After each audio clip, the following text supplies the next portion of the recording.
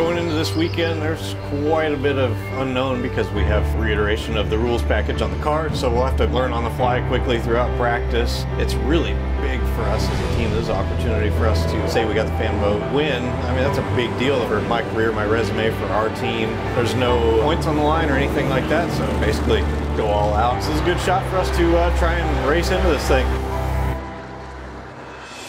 It's Stock Car Racing's All-Star Night, beginning with the Monster Energy Open from Charlotte Motor Speedway. Go or go home. I don't think that's ever applied more than in the Open tonight.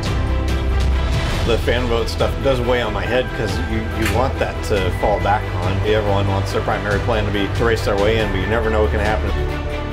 The green flag, it waves, and the Monster Energy Open is on. Here they come. Winner advances. Everybody else stays out. Oh, watch that bottom. Watch that bottom. It's William Byron. Yes. Them. And here they come to complete this pass, but caution.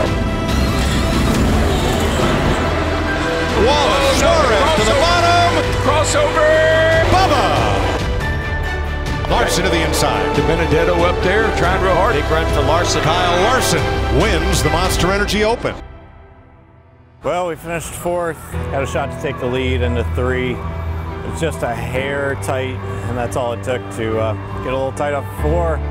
Couldn't quite grab the lead and get in the clean air, and just barely missed making the All-Star race. So the 88 got the fan vote, which I knew he was going to be a tough one in that deal. So appreciate everybody voting, as always. I know we're always right up there. We were close, but we'll just have to try at it again next year. And in the Star All-Star race, we gave it everything she had.